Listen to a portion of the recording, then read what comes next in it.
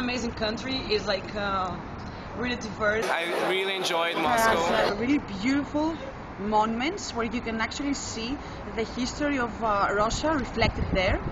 And there are buildings and there are monuments where you see them, you say, wow, that's big and that's amazing. beautiful. I'm just having an amazing time here. The way I look people, the way the people work with so much passion, it just amazes me. It's one of the most beautiful country that I ever saw. I think that it's a very, very powerful, colorful, traditional country. The people here are very dynamic, very, very friendly and very open-minded. I'm in Russia. Before I came, I viewed as cold and huge. But now it's still huge, but very warm and very beautiful. Awesome structure, the metro, the Kremlin. I love the Sun Basilic. Really, I love it. I want to stay in this country like a month. I want to go to Siberia, go to Rostov. If I get an opportunity to work here, I would definitely love to come here. And I don't know, I've like started falling in love with Russians. They're such warm people, and yeah, I found so many Russians in IC who kept on smiling all day, which was not Moscow. And you know, I don't know. Right now I'm too tired, but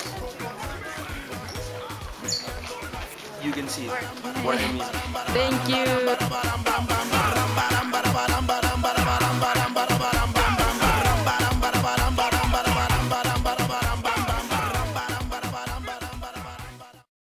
Like the first impression was like old people and like rude people, and I was like really afraid.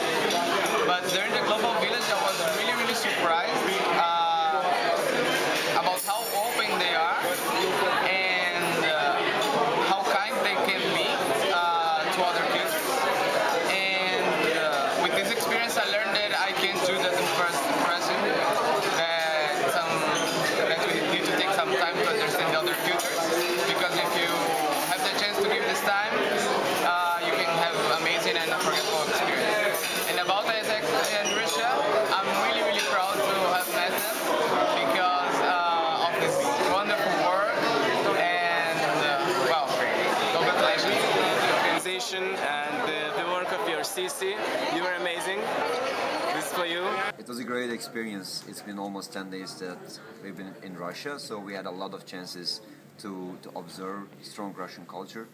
Before we came here, we heard a lot about Russia, and we had a lot of chances to confirm what we heard: architecture, literature, women.